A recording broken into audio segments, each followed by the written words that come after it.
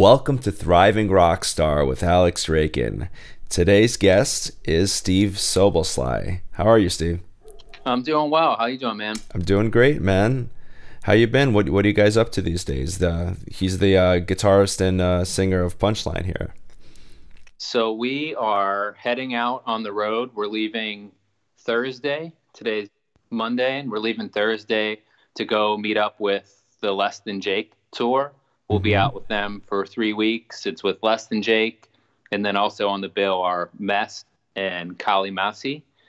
And really looking forward to it. We announced that we're doing an EP of covers, which we've never done before. But the EP is called Songs from '94, and it's 4 cover songs, all songs that came out in the year 1994, which 2019 is the 25th anniversary of. And 1994 was the year that I really got into music. That was the year that Green Day Dookie came out and Weezer Blue Album, and they just blew my mind. And I've kind of been on this path ever since that year. Wow.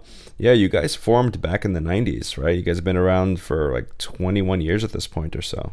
Yeah, so I feel like we started the band in high school, and it's basically the first band I've ever been in. And I feel like a lot of other bands at some point would have changed their name, but we just always liked our name, so we always kept it the same. But I mean, if you really dig, you're gonna find stuff from 1997 that is, sometimes when people ask us like, oh, I want to look you up on Google, I make sure to tell them like what albums to look up so that they don't go and find something from back then, because it's you definitely you can see the whole picture can be painted for you if you listen to all of our albums. You'll really see our growth and whatnot. Yeah, we were hanging out this weekend. We were playing through some of the songs from our first album. Yeah, laughing, talking about what songs still kind of hold up, which ones don't, and it was really fun. Yeah, it's crazy to see how much you mature over time if you've been writing for that long, Yeah, I feel like we're starting to figure it out. That's cool. Yeah, we always do, right? And then a few years later, we're like, what was I thinking? Yeah. No, I know so we put out an album called Lion. It came out a year ago, and a year and 2 days ago as of this moment. Wow.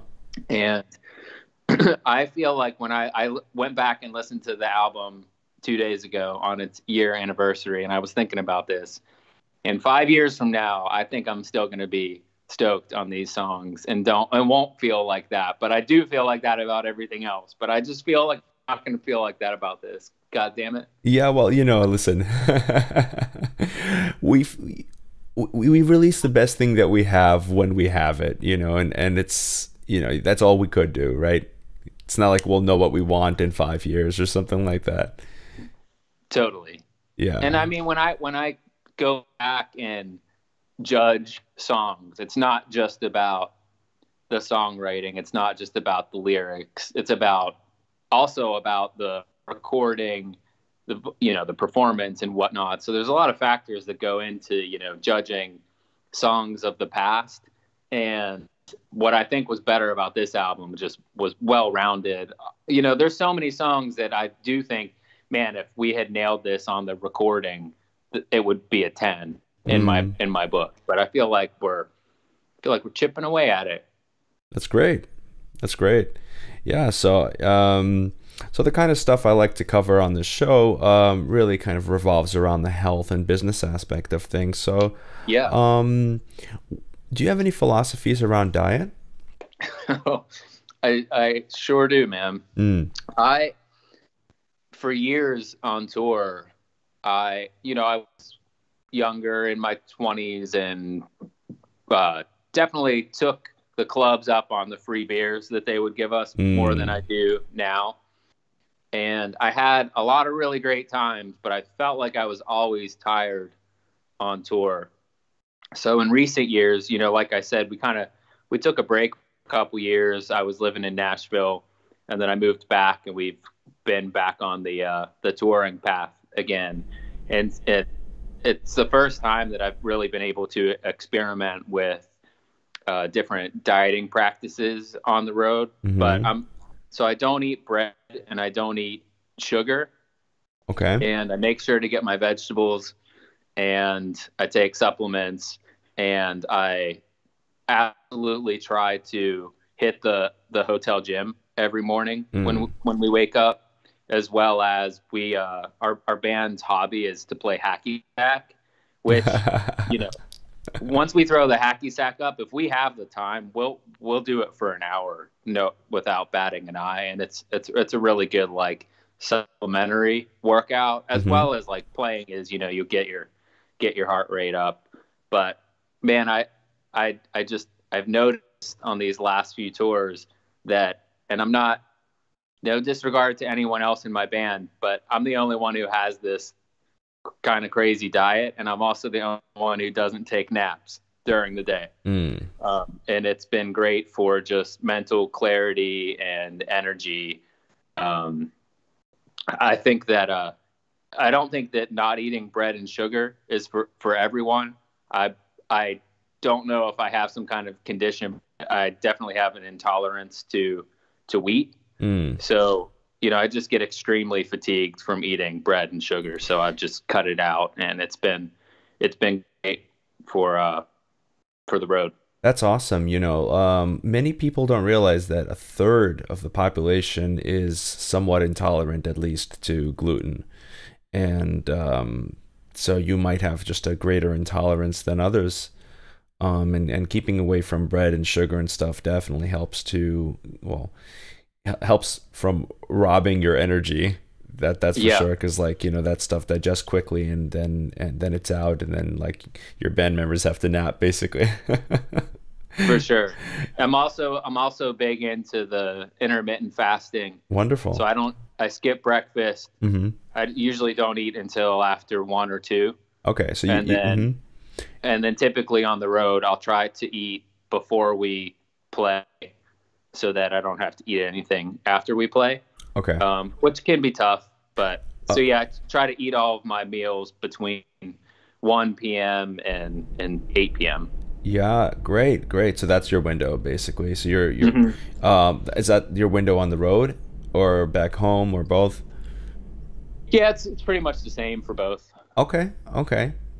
Um, that's interesting. So you don't have any post work. Sorry, rather post show food generally. Generally, yeah. Okay, okay. And you keep it low carb during the day. Yep. Very cool, very cool. And how far before the show are you eating? Oh, so I have to eat 2 hours before, or else I'll be, I don't like to, if you eat right before you play, you know what it's like. You'd be weighed down up there. You don't want that. No. Right. So yeah, it's timing it well, because you don't want it too far behind it, because then it's like, you might be a little you might not have enough. But then, Yeah. if yeah, it's 2 hours seems like a good reasonable amount of time. And obviously it's not a huge meal, I take it. Yeah, typically I'm a big salad guy. I try to get some leafy greens every day. Mm-hmm. Try to get my beets. Try to get I'm big into ginger and garlic. Mm. And then I take a bunch of supplements, vitamins and whatnot too. Right. And what supplements? B12. I Okay. take B12, D3, turmeric. I've been taking resveratrol Oh, cool. and sometimes magnesium Mm-hmm. before bed, Mm-hmm. Yeah, which actually mhm. Patricia told me about, and I had magnesium, but I hadn't really been taking it. And over the last 2 weeks, I noticed that the one night I didn't take it, I woke up a couple times in the night, which is rare for me. Wow. Yeah, Is that magnesium influence coming from you? yes. Actually, yeah. I think it is coming from me. For those I listening, had a feeling. Patricia's my roommate. Yeah, yeah. She's seen me take all kinds of things, and I'm very much a kind of a biohacker, always taking something and experimenting. I'm currently it's going to come off wrong, experimenting with mushrooms, not the psychedelic kind, but the Oh, nice. like the the cordyceps, basically, Yeah. lion's mane and chaga and what's that brand? Four Sigmatic, actually, yeah, Four Sigmatic. That was recommended by Tim Ferriss's podcast. He's always talking about that. Oh, nice. Yeah, yeah. So that's a great thing. It's cool that you take resveratrol. A lot of people think that they need to drink wine for that, and you just it's way better to just supplement with it, because then you don't get the effects of the alcohol along with the benefits of resveratrol. So. Oh yeah.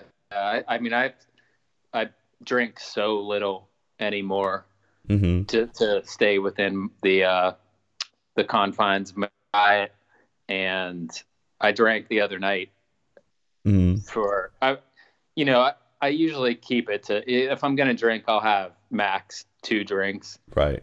The other night I had 4, and yesterday was just a complete waste of a day, and it was fun. Saturday night was fun, but just the. It's funny. I rarely drink. I mean, like I also had drinks. Kind of. I think it was on Thursday night, a friend's birthday party, and the last drinks that I've had were at the NAMM show. So that's how often I drink. Like, it's 2 months ago. So yeah, Friday night was my first beer of the year. There you go. Yeah. And the only reason I had drinks at the NAMM show is because it was weird to be at the bar with like John Petrucci and all these guys and not have something in my hands, I guess, So yeah, there's definitely a social pressure for it. It's funny. Yeah, and being, because I also eat keto, and it's I hardly have any carbs, and then when you have no carbs in your system, you take an alcohol, it's like it just goes right to the head. Yeah. For those, sure does. One thing I regret not doing, I should have thought about this. I didn't realize I'd be drinking. I would take some electrolytes prior. So. Oh, nice. Yeah. So then I don't end up with like a hangover. Nice, man. I've been doing the cold showers lately. That's kind of been the newest thing that I've introduced into my biohacking program. Cool. Which I didn't really know to call it that. I guess I've heard that term, but after hearing you say it, I realized, I think I'm into that too. Sure. Yeah, but cold showers are great, man. How long have you been doing that? I've just been doing, 30 seconds. I'm trying to build it up just at the end of my showers. It's exactly what I do.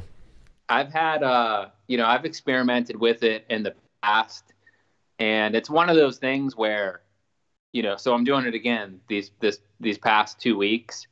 Absolutely, you can feel a difference. It just stays with you all day long. It's crazy. And honestly, I've done I tried the cryotherapy once. And the benefit from the, as far as just the perceived feeling of it, it's the same exact feeling from the cold showers. It's not like it was greater from doing the cryo. I mean, it was neat to do it. Yeah. But I think the cold showers get it done. Yeah, and you don't pay for a cold shower, so it's like yeah, it's not $90 for 2 minutes. exactly. Yeah. With the, I do exactly the same thing. I'll just finish cold, because it's kind of hard to wash off soap with hot water. With cold water.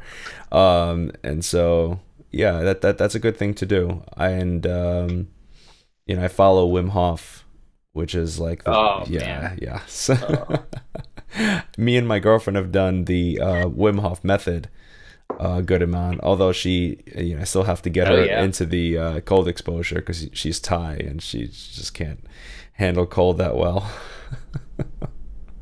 Man, there was this one time I was visiting Brooklyn maybe a year ago, and I was so tired, and I told myself, go do a couple rounds of that breathing. And I did it, man. And I went to dinner right after that, and I was just giggling to myself the whole time of how I had made the tired feeling completely go away like I've never seen before, you know? I Yeah. can't even tell you how many times in my life on the road or just at home, I'm super tired and just want that feeling to go away. But you have, you know, things in life to do, work and, you know, and whatnot. Right. And goddamn, that shit works. It really does work. It's pretty amazing what it does. For those listening, there we're talking about Wim Hof, Wimhof. That's his name.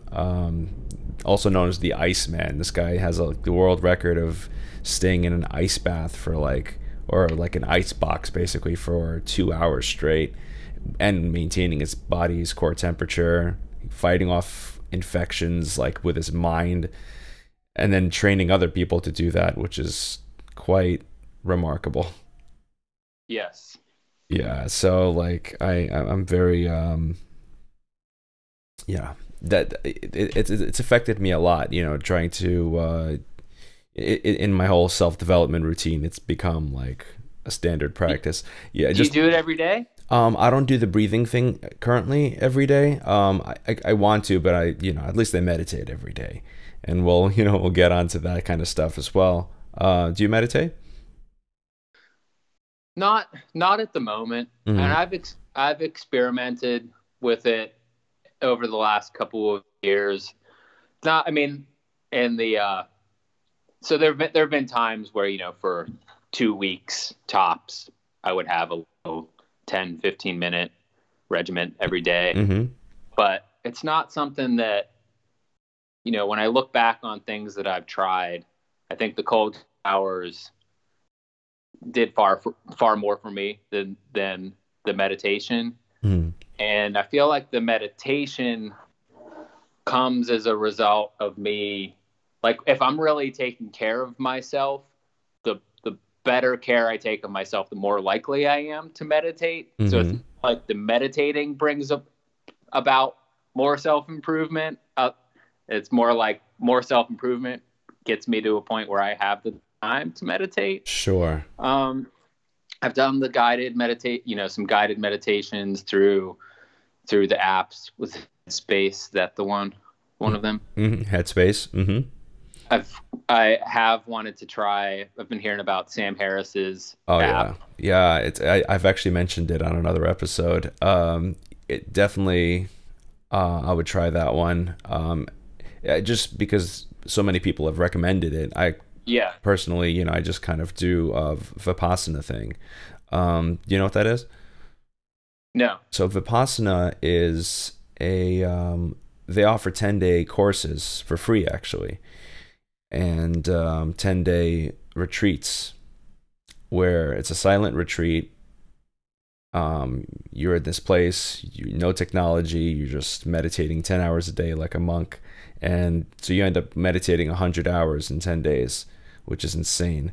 I'm sorry, you did this? Yes. Tell me about it. Okay. So it was quite an amazing experience. I went to Shelburne Falls, I think it's called. That's up north in above Boston. It's like northern Massachusetts, I believe. And it was pretty insane. I went there. We had just kind of a lecture in the first evening after dinner where we kind of spoke to people, in a kind of cafeteria type of setting. Then after we had this, I forgot what they call it, this discourse, basically the day zero discourse. Then we took a vow of silence, did our first meditation, and then went to bed. And then the next day we started, this journey. Basically, you'd wake up at 4 a.m. You'd meditate from 4:30 to 6:30 a.m. and then have breakfast. And this is all in silence. Imagine sitting in a cafeteria where there's no one speaking, while you hear just clanking of bowls and spoons and and then you go back to meditating and for another few hours, and you have lunch, and then you're meditating another few hours, and There's group meditations, solo meditations, and then every night there's a discourse where you sit and you listen to this teacher, S.N. Cuenca, which was the person who basically brought this to the West and to the rest of the world. It's a Burmese tradition. It's been around since Buddhist time. He started it back in 2,500 years ago, and it's Wow. and it's yeah, it's been consistent since then, and now it's spread all over the world. It's always free. It's donation based, and they don't let you donate until you've done the course. So, it's very cool. And what I got out of it, I almost left a few times because it was just, my mind was playing all kinds of tricks on me. But the technique is such where it's very much, there's no weird woo-woo kind of stuff. It's like you're straight up just sitting there observing your body. And they give you a technique on doing that. And you go deeper and deeper and deeper until you basically feel yourself, like you feel like your atoms vibrating. Like that's the best way I can put it. Well, I don't know if I've achieved what you've achieved. I probably haven't, because I have not put in the time to that level. I was going to note that hot yoga is where I've seen achieved anything the closest to some state like that. And it definitely feels great. I feel like lifelong mission I will get to there. Sure. I don't know if I would sign up. I mean, it sounds fun. I mean, yeah. What was it like in hour 5 of your first 10-hour sit? Well, I mean, it's not 10 straight hours. It's never more than, say, 1 or 2 hours at a time. Oh, okay. Yeah. Because that would be pretty painful to sit for that long. But it was, I was distracted. I had back pain. I had, it was not very comfortable. But it was just constantly bringing the mind back and focusing on the technique. And the first 3 days you do Anapana, which is just to kind of get your mind more and more sharp. And then what is that? Anapana is basically focusing on your breath in just a small triangle from your upper lip to your nose, through your nostrils. Neat. And upper lip. And your mind is just there straight for 3 days. And after that point, it's literally just... what's it called? Yeah, it's just that. After that point, then you start focusing on more of your body because you're able to go deeper. So the point of that kind of focus on that tiny little area, which even gets smaller over those 3 days, they tell you to focus just on this tiny little area just under your nostrils, and then you can feel the subtlest little sensations. Like, when you feel like little itches, those are big sensations. The smaller sensations are just this constant feeling of like vibrating, like little tiny points, tiny sensations that arise and disappear in fractions of a second, like those kinds of sensations. Yeah. So you start to get more and more sensitive to them. And you also, the whole point of the technique is to realize that when emotions arise, you have a thought, and that thought is loaded, with like some kind of emotional response, and then that emotional response manifests on your body as an actual physical sensation. And you don't realize how much that's actually a thing. All of the sensations on your body are manifestations of states of mind. And so once you've correlated that, then if you react to the physical sensations with like, something where you're not, you don't want them to be there, for example, right? Like you have a pain or an itch and you want to scratch it or you want it to go away. Well, that's being reactive to it. So after a period of time, you're supposed to observe it objectively and not be reactive to it. And then it loses power from that, right? And so, I had sitting pains and all of this stuff that was the thing that kind of like drove me to be uncomfortable and to react in a way. But by day 7, I had this kind of transcendent type of experience, which was like, a big thing for me when I was there, where I had a pain build up in my back in this one particular sitting. And finally, I didn't react to it. I didn't want it to go away. I just observed it like, oh, that's interesting. And it grew. And I just observed it like a ball of like sensation just growing. And I just kind of observed it. Oh, it's interesting. And it grew and grew until it just kind of like, kind of went numb and dissipated. And I had no pain from then on in that sitting. And that was like maybe 20, 30 minutes in. I sat for 2 hours straight without budging. Wow. And I felt so great at the end of that 2 hours. I felt like that was like my best sitting ever. I got up and it was like a foot of snow outside. I wanted to test my strength of mind. I was in slippers. I took off my slippers by the door. I stepped out into the snow barefoot.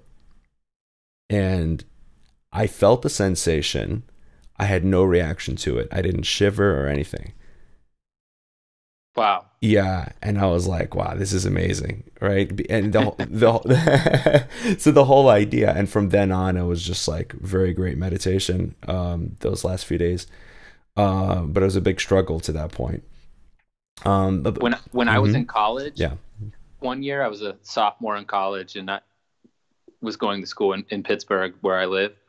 And I remember one New Year's, someone asked me what my New Year's resolution was, and I just blurted out, I'm gonna ignore the cold this winter. And I didn't have any thoughts about meditation or any reason. That wasn't any reason of it. I just hated the cold.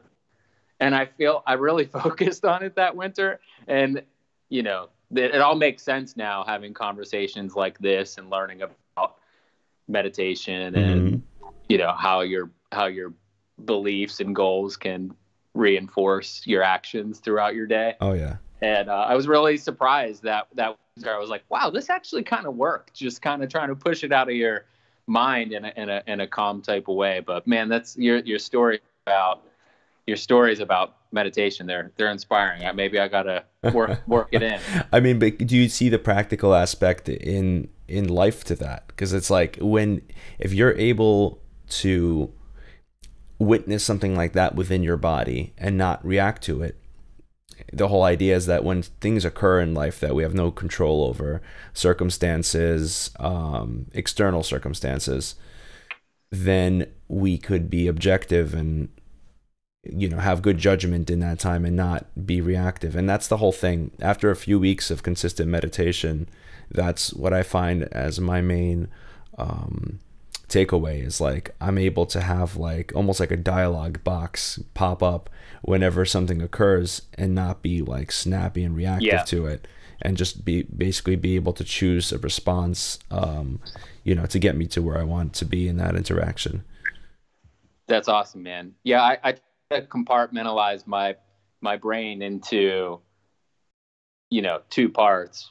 Is the observing mind, and then action taking mind. And it's pretty easy to keep that in mind. But I mean, I definitely see the benefits that meditation could have for calming my insane mind chatter. But I also think that to some degree I enjoy my mind chatter. It keeps me excited and whatnot. Like as long as you're not a victim of it, that's the main thing. I want to sit down and I got an idea for this verse. Oh, I gotta email so and so back. Oh, I gotta do this, and I'm just like a crazy man over here. Sure. I could also just drink 5 less cups of coffee a day.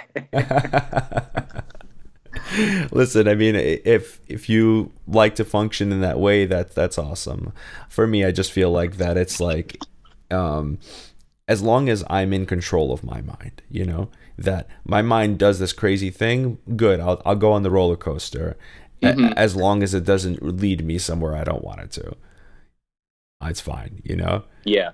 So I try to break mine up with, do things where I get into a flow state, which for me would be sitting down and getting in like songwriting mode, Mm-hmm. or opening up a recording session and zoning out on that for a while, or reading, or playing. I love to play ping pong. And Mm. so playing ping pong is a big one for me. But I feel like if I can do,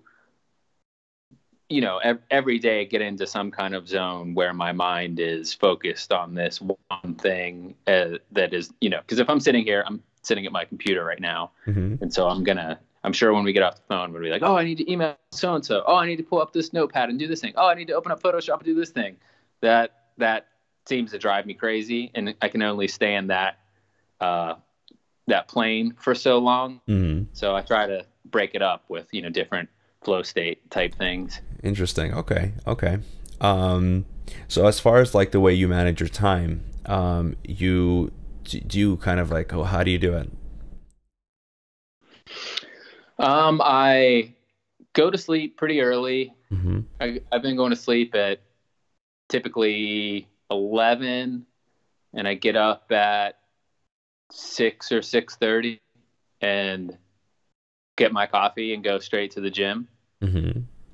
And oh yeah, we didn't talk about that side. Oh yeah, no, we'll get into that. Like, we can get into that now. Yeah, Go ahead.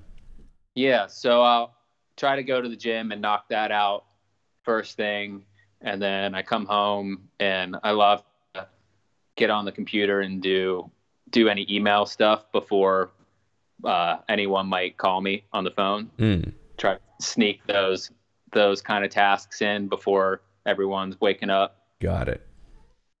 And then I typically just will have a little running list of like, these are the 2 or 3 things I have to accomplish today, and these are the smaller tasks that I should also try to work in, but prioritize the Mm-hmm. tasks. And I typically have some kind of music activity a couple days a week, whether band practice or recording session or phone calls about future sessions or something. Mm-hmm.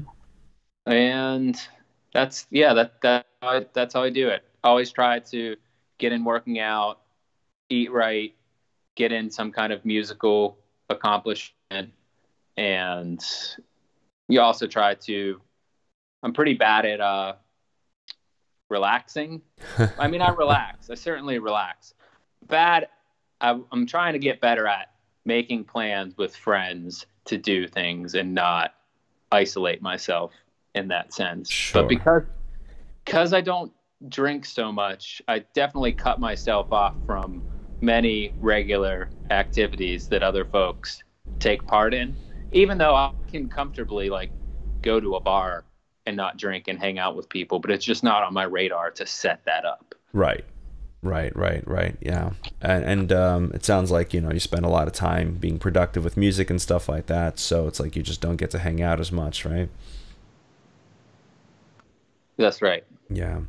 Well, that makes sense. As far as when you're working out, let's kind of go into a little bit more detail on that. Do you have a particular routine, or what kind of training do you do? I do 20 minutes on the treadmill, and I'll either run on the treadmill or I'll run outside. Mm-hmm. And then I've been lifting and trying to do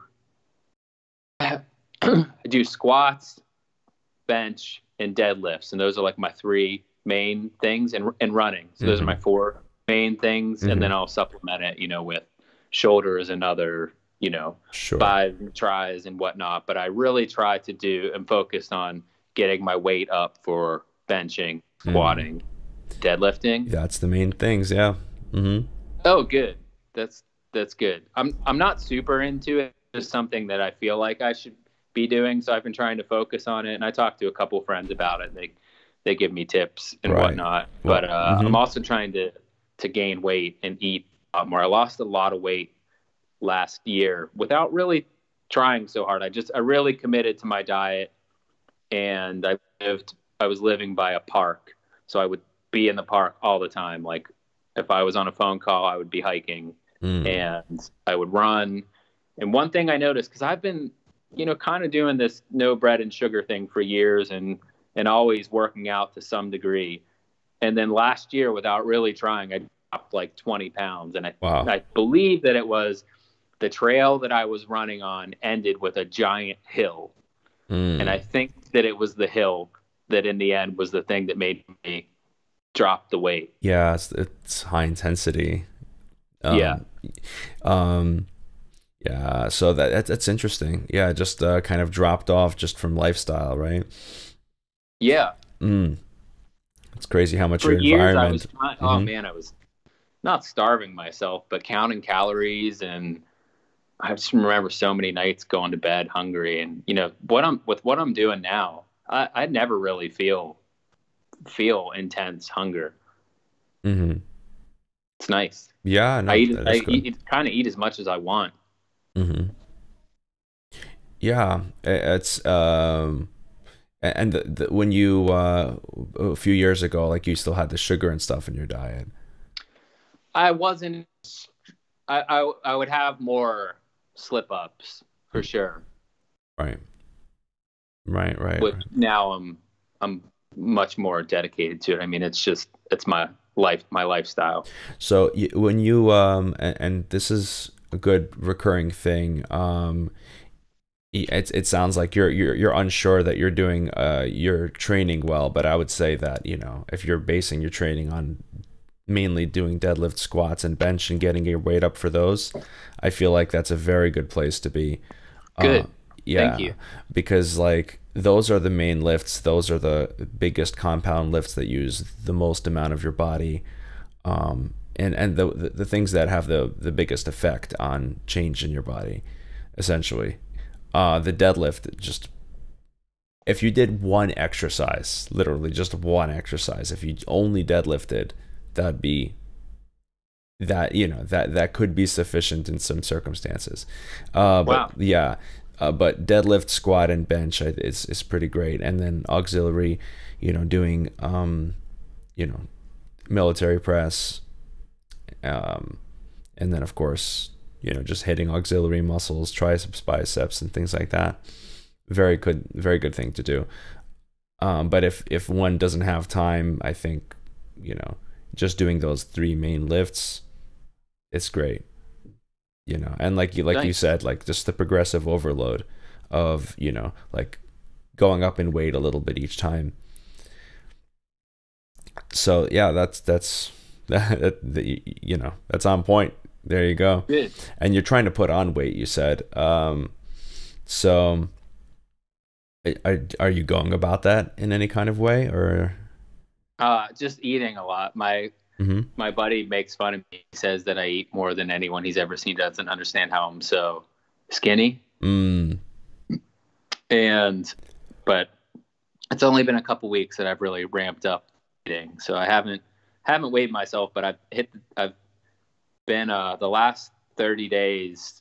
I think I only had maybe 1 or 2 days where I didn't do something for to check that exercise or lifting box, and I can feel like I can tell when I look in the mirror, and I really want to stick with it for 3 months, and I'm feeling pretty good about that.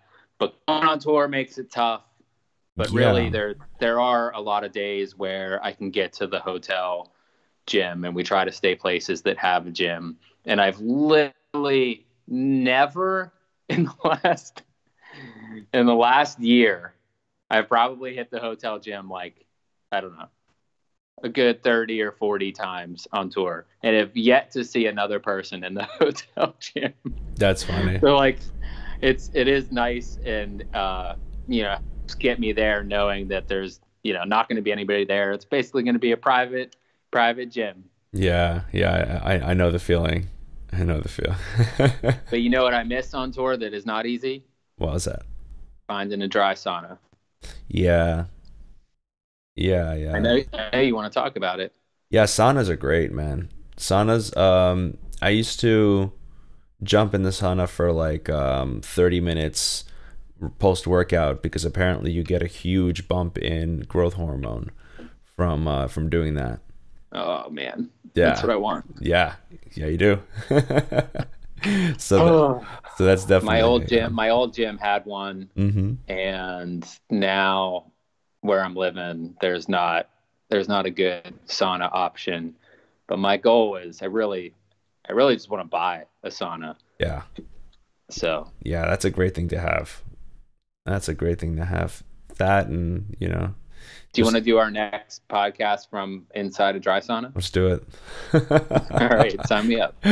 And you're over in PA, right? Yeah, well, Uh, I'm in New York enough. oh, okay. Yeah, we could do that. We're playing on this tour. We're playing 2 nights in New York on a boat. Let's see what Really? that's called. Yeah, Really? That's awesome. I'm gonna look it up and see what it's called. Sure. Is that within April? Yes. Ah, so much cool things are happening in April that I'm missing because I'm gonna Oh be no. I'm gonna be in Thailand.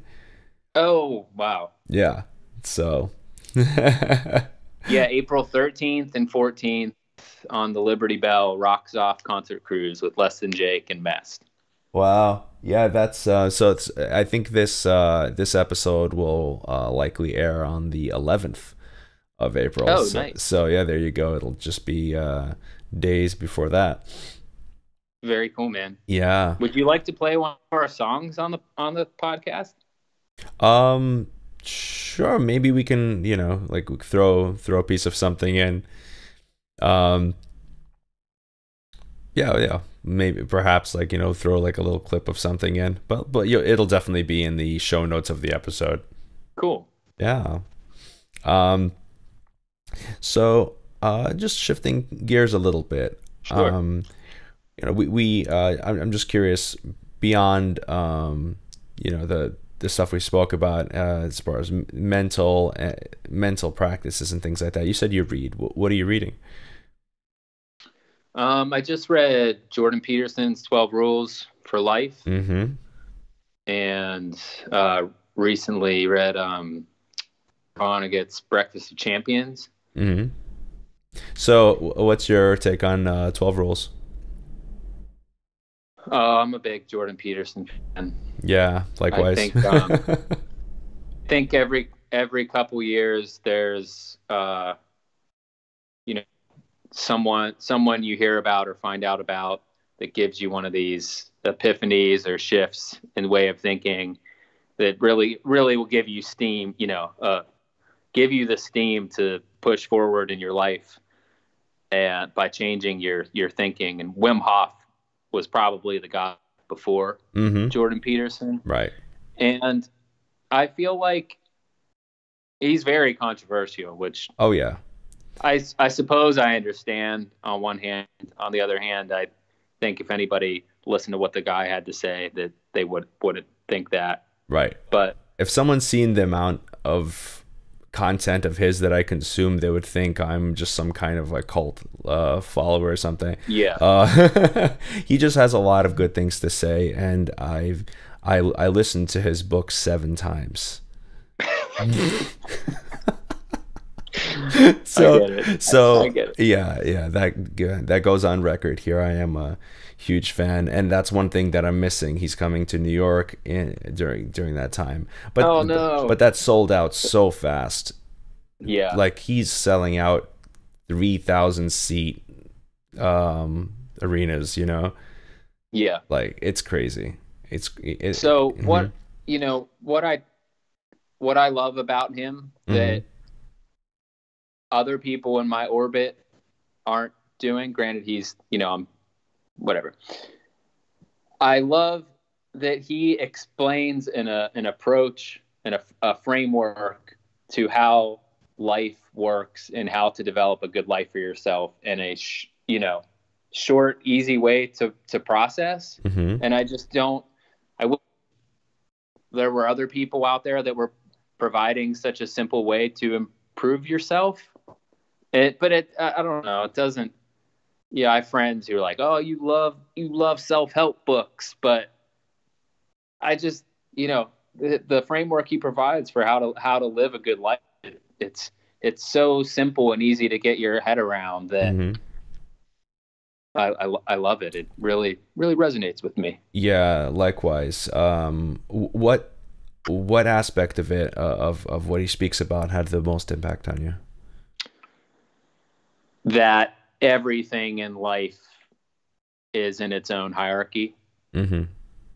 and using that to process what is happening to me is so valuable.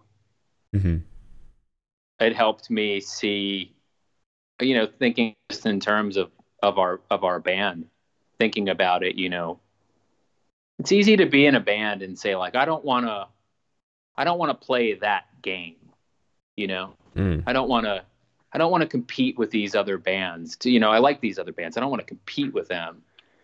And what I've deduced from all of this thinking is that you don't have to play you don't have to play that game, but you have to play another game instead if you want to, make, find success for your band or Mm-hmm. for your art. Right. And so I don't think I used to understand that. I wanted to say like, well, I don't want to play that game. We're going to do things our own way, but then wouldn't go about developing our own way. Mm-hmm. Yeah. Yeah. Yeah, I know. A big thing with it was talking about like speaking accurately and just being careful with your speech, and being authentic. At the end of the day, Definitely. that's that had a huge impact on me, and even in this launching the show, it definitely had a place in there. So. That's awesome, man. Yeah, yeah, yeah. I'm a big fan. Very influenced. So, and besides that, what personal philosophies do you go by that kind of like help orient you in the world? Be kind, Mm-hmm. work hard, um, follow the meaning, Mm. follow the things that give you meaning, which for me is writing songs gives me so much meaning, and it helps reinforce what I do in my career. Right, right, right. So, do you and mental health is a big topic in music recently, and it's unfortunate our recent losses in this past few years. And so I always ask artists, how they deal with very stressful situations or depression and things like that. Yeah. So I've been going through a bit of a hard time in my life Hmm. that I would prefer not to get into at the moment, but we will in the dry sauna follow-up episode. Okay, sure. But through this tough time, I'm very happy to have developed these habits for taking care of myself. Mm. And what I'm noticing is that, and I don't know if this is because I'm in tune with my body and paying attention to it, but the amount of sadness and unnecessary grief that I can mitigate by maintaining healthy habits Hmm. is uh, monumental, really. Right, I right, see direct correlations between, oh, I slipped up yesterday and now today I'm more stressed about this, and just and really going through a tough time. If I take care of myself, it really helps me perceive what I'm actually how sad I actually am. right, Because so let's say I go off the wagon and I eat bad, I don't work out, I don't get good sleep. You better believe I'm going to be more stressed and upset over, any problems that I have. right. But if I'm on top of my game and I'm working out and I'm eating right and then I'm sad, I just feel like it gives me a better baseline for how I actually feel about things. Just the Hmm. mental clarity aspect of it. Sure, sure. How do you take criticism? Do you ever get trolls online and things like that? we set up we set up this thing on our website where when our new album came out that Hmm. people could send us anonymous feedback. I mean, I love it. I I I don't like it when people have bad things to say, but I think that it certainly has merit. Hmm. And yeah, I'm a big believer in getting and taking and processing criticism. Mm. I don't feel like I get a lot of criticism. We get a fair amount of, you know, everybody's got some haters out. Sure, sure. And usually what they say, I'm like, oh, I could see where they're coming from. I don't know. Yeah. Okay. So you don't really take it to heart though. Like if someone's like, outwardly like malicious. Uh, I mean, if somebody's outwardly malicious, I can usually write it off to, well, they're probably going through something on their end that made them lash out in such a way. But, maybe this point of it does have some merit and they just aggressively stated it.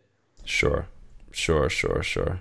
Yeah, I mean, sometimes I just see, people trolling on things. I mean, we were just talking about Jordan Peterson, and people are just like kind of attacking him without even knowing what he's talking about, just on Mm-hmm. face value, based on, some like headline that they read some article say, or some incomplete information from somewhere, and so they kind of judge the book by its cover.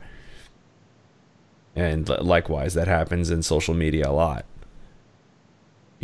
People, quick to say something without any kind of basis. Totally. And on that topic, let's kind of shift to social media a little bit, and Mm-hmm. more on that side of the game, if you would. Um, where, well, how do you guys tackle your social media? How do you approach that as a band? What aspect of it? Well, I mean, you guys, all bands at this point, like part of playing the game of music or any kind of artwork or anything, you have to Sure. promote yourself, right? So, do you guys, how do you handle that? Are you always creating content, or how do you go about it? Yeah. So good question. I think I understand now.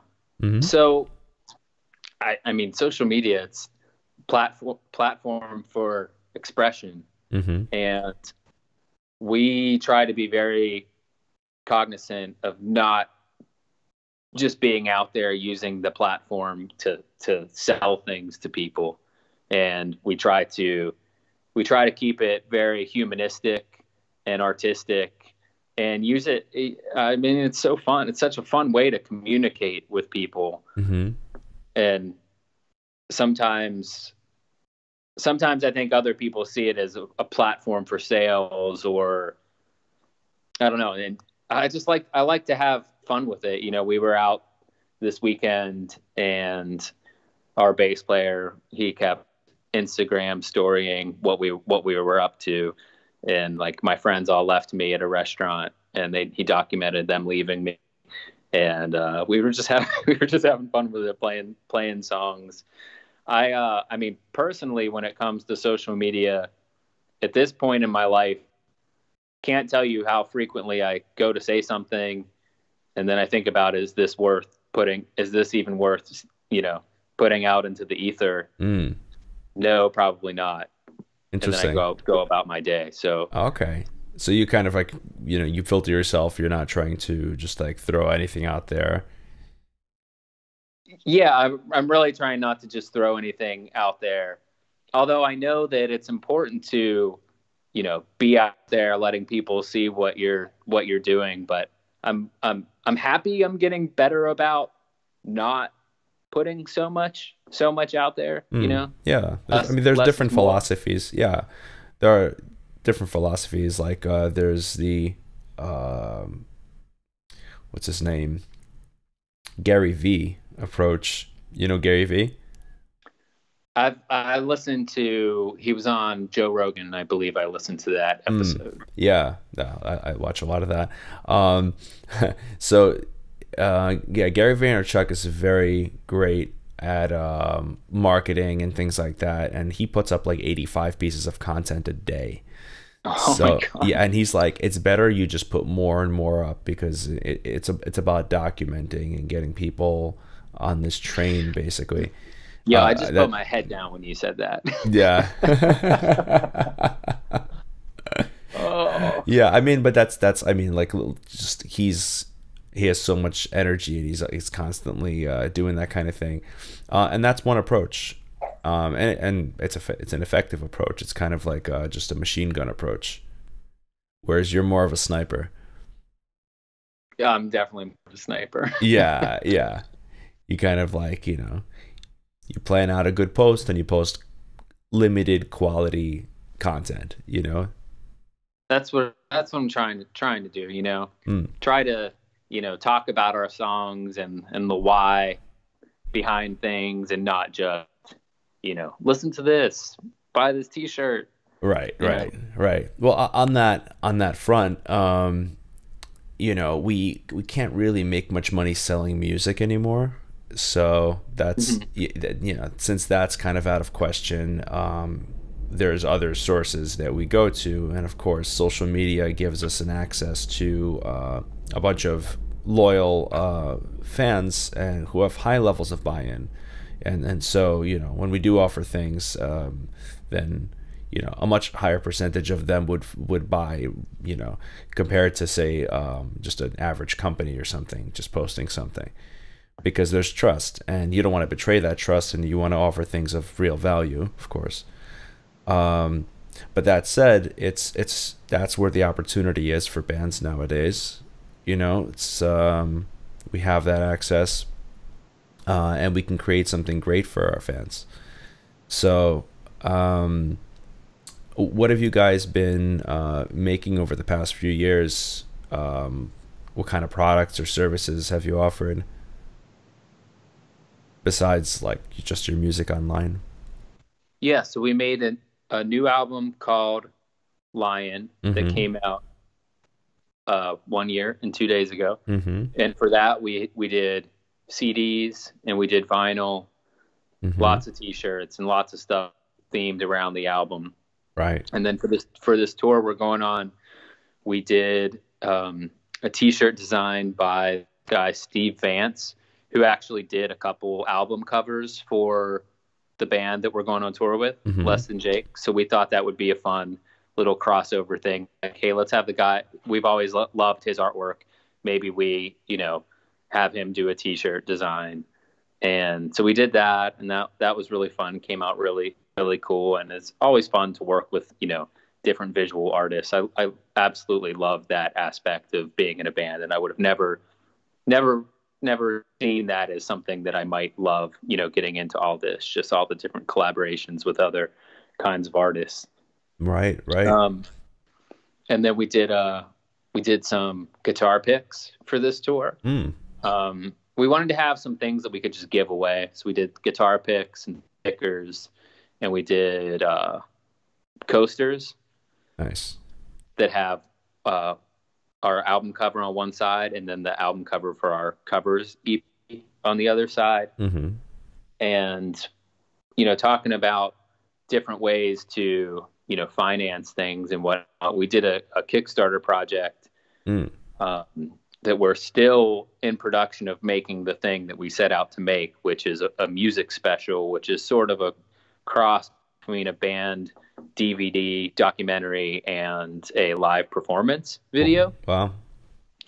So we are on the precipice of finishing that, and we've made a rule for ourselves that we can't do any new music besides one song. We're allowed to do one song because, come on, we're not tyrants. But we're not allowed to do, until this music special is done, we're only allowed to do one song. But we've also been doing, it's 2019. We all have our home recording setups, and we've been just trying to really crank out the output with songs. So we've been doing this covers EP and a couple other things that we have in the works. So it's a pretty steady stream of creating.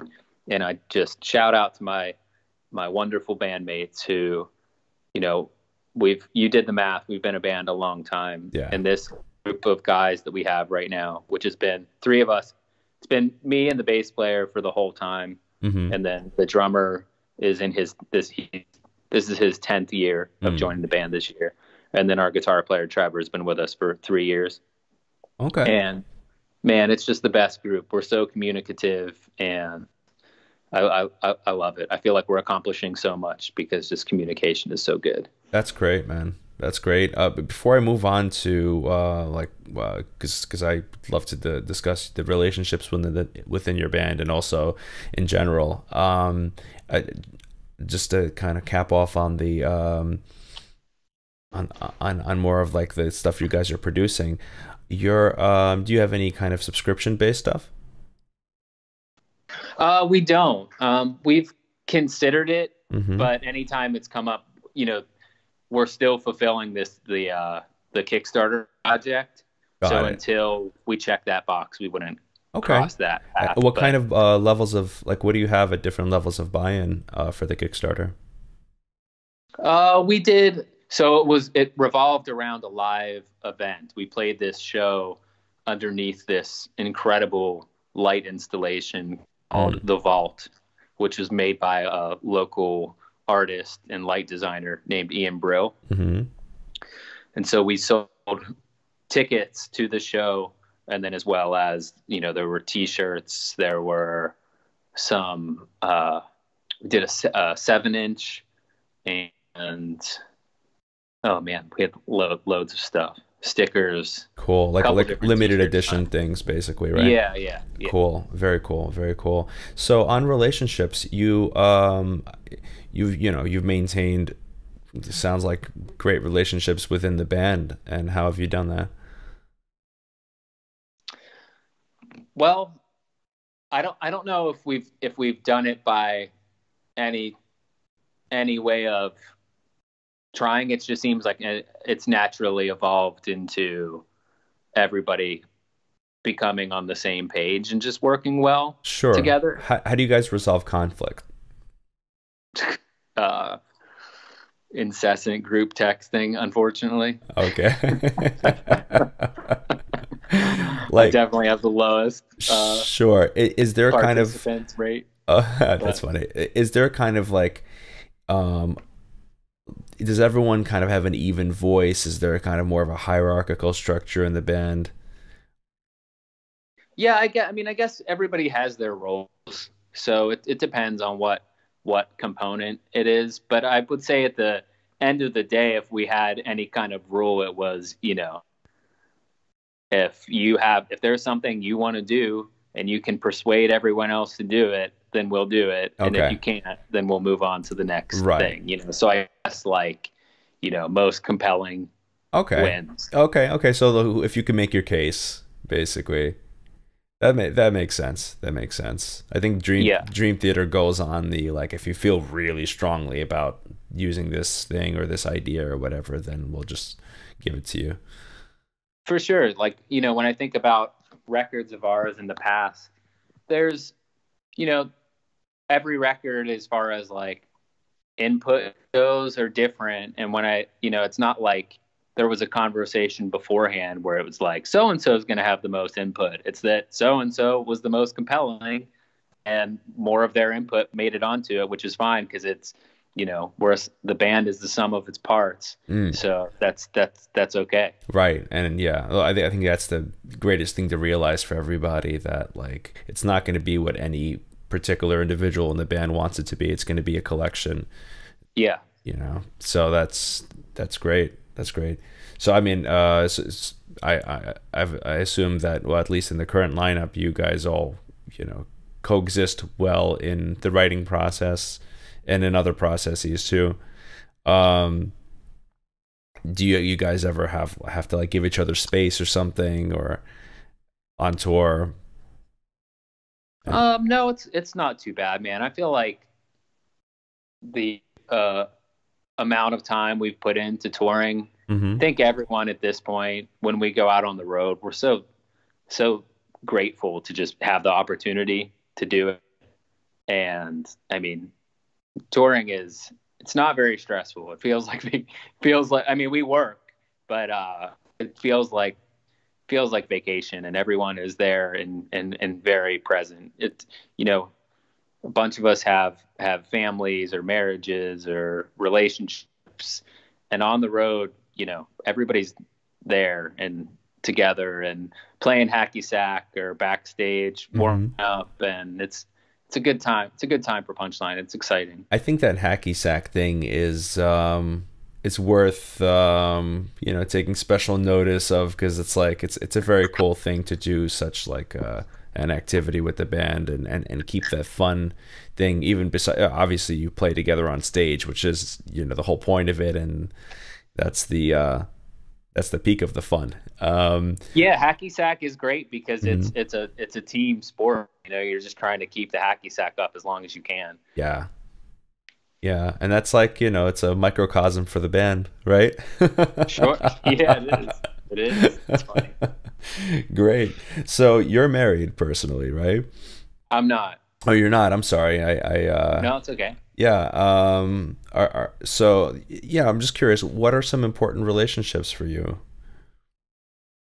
Uh, I'm single at the moment, Mm-hmm. and I, you know, I have my close circle of friends and family, Mm-hmm. and you know, the growing up, you know, seeing who you know, time really tells who your closest people are, Right. and you know, I'm more of the mindset of like have fewer, better friends these days. Mm. But I do love people, and I love keeping up with people, and I think I'm pretty good about, you know, keeping in touch with friends and whatnot. And I just got a lot of people in my life that I love and look up to, and you know, try to not let it get out of hand with keeping up with people. But like I was saying, I talk on the phone a lot and just really like to keep up with friends and keep a um, just feel that, exchange that love with people. I hear that.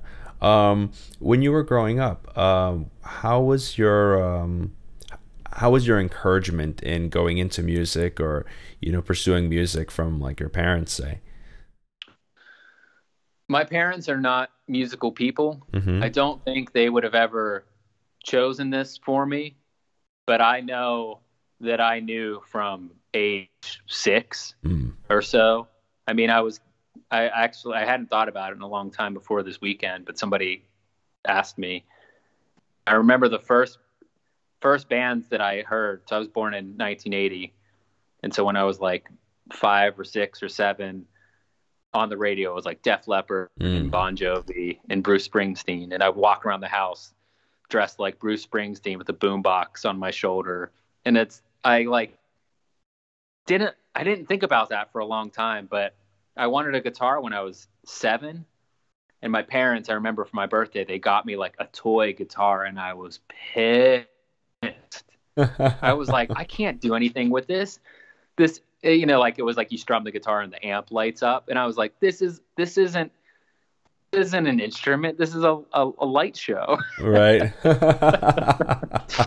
So I ended up not getting a guitar until I was 15. And my parents have always been very supportive, but there's definitely a struggle for them to, you know, bridge the generational gap in ways of thinking and with regard to all that. And Mm. so they've always been very supportive, but I don't think it's the life that they chose for me. But we're pretty cool about it. Well, that's good. But man, it took me, you know, it wasn't until a year or two ago that I mean, I've always been committed to it, but it took a lot of time for me to realize, like, look, pal, you're not going to do anything else. Like, you could not shake it if you tried.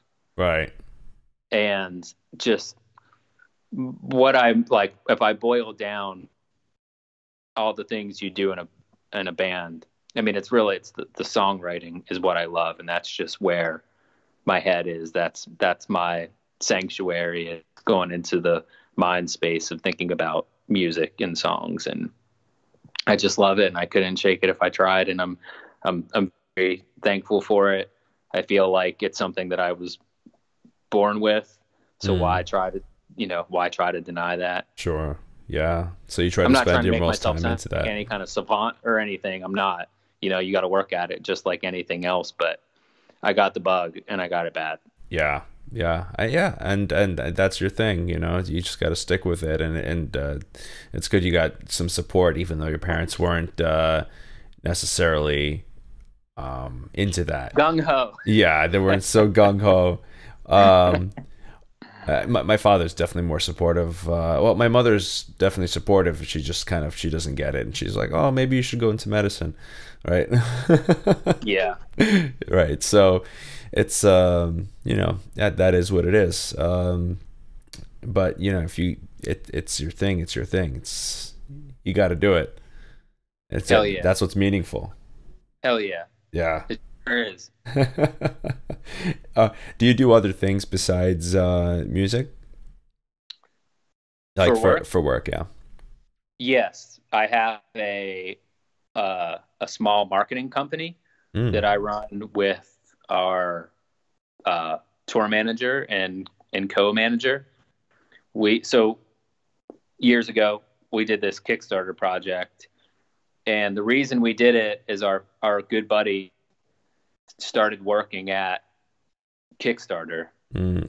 as he was like the Kickstarter Nashville music rep. Mm. I was living in Kickstarter, so his job was basically to go out and plant the seed with bands and artists that they should run Kickstarter projects. And he was a guy I'd worked with on a couple other different music projects over the years. Like he worked at a label that we worked out on a like digital distribution deal for. And every time I would work with him, I'd always tell myself, like, I like working with this guy. Like, you should try to work with this guy more. And so when he started working at Kickstarter, he said, you guys would be so fit to do one of these campaigns. And we're like, no, we don't ask people for money, da da da da. That way of thinking when it comes to crowdfunding, which is very common. Mm-hmm. And but we, trusted the guy. We gave it a shot, and it worked so well for us. And I really liked working with him. And shortly after, we were talking, and we had the idea of maybe we could go out and do that for other bands and artists. So we started a small company called Craft Services.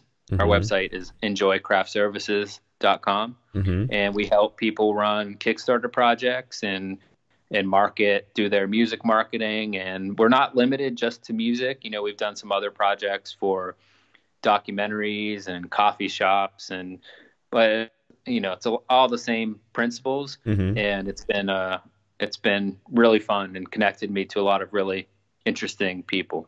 That's awesome. Yeah, I'll put those links in the show notes for cool. Sure. Yeah. Thanks, man. Yeah, you're welcome. And I think that's a very useful thing, actually. I'm glad I asked you that question. Cool, man. Cool. Yeah. So, one thing that actually just on Jordan Peterson for a second that he talks about, and that actually made me realize, is again part of the influence of the show, is that creative people, entrepreneurs, are the same type of person as the artist. They're one and the same temperament. We both have that. Yeah, and so when you realize that, it's like, if you can get over asking people for money, basically your creativity can create lots of different ideas for companies, products, services, and then you have an audience. So you have the ingredients at that point, and that that's why I like to ask, like what kind of things are bands are offering or artists are offering to their following, subscription services, and all kinds of unique limited edition products, and it's cool stuff. Actually, I'm wearing a pair of limited edition Haken pants, right? So it's just Oh, nice. Yeah. So do you have an ultimate or long-term goal for your career? I mean, I do, but I feel like I should define it more Mm. in that, you know, I just I guess my goal is to stay on this path and keep creating music with the idea that if I can follow what's meaningful, execute these ideas to the best of my ability, that I believe that that will lead me to a, prosperous career in music, which I've only had signs that that's the case on this path so far. So, which, helps reinforce the idea, but it's not like, try and win a Grammy or, try to sell out a tour. They're not so defined in that way. Mm-hmm. You would define them by what's meaningful to you? Yes. Okay. So you're doing what's meaningful is what's authentic, essentially, right? Right. So, I mean, at the moment, career wise, I do music with Punchline and I have craft services, and the two things, craft services, it's something that I would have never thought I would enjoy so much, but I really enjoy working with people, and there's a very human element to it, and coaching people to be authentic themselves and, get the point across that, like you were just saying, yes, you're trying to sell the people something, but there's a way to say it that will show them that it's more about the art that you're trying to make and not the money that you're trying to get from them. And I get a lot of gratification from, trying to inspire people to, pursue their artistic efforts. Sure. Yeah, and that's the whole idea, I think as artists, if we have any fundamental properties, is perhaps the expressing ourselves in such a way that inspires other people to express themselves and to reach their potential and of their creativity. And I think that's why people even essentially listen to music, because they hear or they see within themselves that light, and it reminds them of who they really are, perhaps. I agree. Yeah. So if is there anything else we didn't touch on that you'd love to for people to hear? I encourage people to go to, so our Punchline's website is punchlion, lion.com. Mm-hmm. Lion's the name of our newest album. Sure. And if you go to punchlion.com/daysold, there's a calculator that will tell you how many days old you are. And I encourage people to go find out when their next milestone days are coming up. I always point out to people who are under 10,000 days, if I can find out that they are, that when their 10,000th day is coming up, because I think people should know when their 10,000th day is. So if you are less than roughly 27 years and 100 days old, you are probably not 10,000 yet, but your day is coming and you should know when it is so you can celebrate accordingly. Yeah, that's actually pretty unique. That's cool. So that's the only other thing I wanted to touch on. That's funny. If you've been granted one message all musicians could hear and remember you by, what would it be? I think that typically the stuff that I write about, and we touched on it a lot on this call, is, staying positive and trying to get perspective on the situations that you're in. I mean, I feel like all of our songs, it's funny, this morning at the gym, I was on some playlist and one of our songs came up on the playlist, and I was laughing that I basically write songs as if I'm talking to myself. So when I listen to songs, I was listening to this one song and I was laughing about like, I've been making a workout playlist, and I was like, this song, it's like a song I wrote to myself. It would be perfect for this playlist, but people probably think I'm just putting on there for egotistical reasons. But it's like the specific motivation there is. I wrote it for myself. That's hilarious. So you know, ending a point more. I feel like many of my contributions to our songwriting, I'm trying to talk people down from being anxious or being scared or not believing in themselves. And I think if there is something that people could take away from, my songs and my contributions to our songs, it's just that, don't be scared, keep pushing ahead. You know, you're not down for the count, and you're worth it. I like it. Awesome. Hell yeah, man. Thank you for your Yeah. time, brother. You're welcome, man, and thank you for coming on, Steve Soboslai, everybody. I'll be hearing from you soon, and we're gonna do that sauna session. I'm down. All right. Cheers, man. Cheers, brother. Thanks so much. You're welcome. See you soon.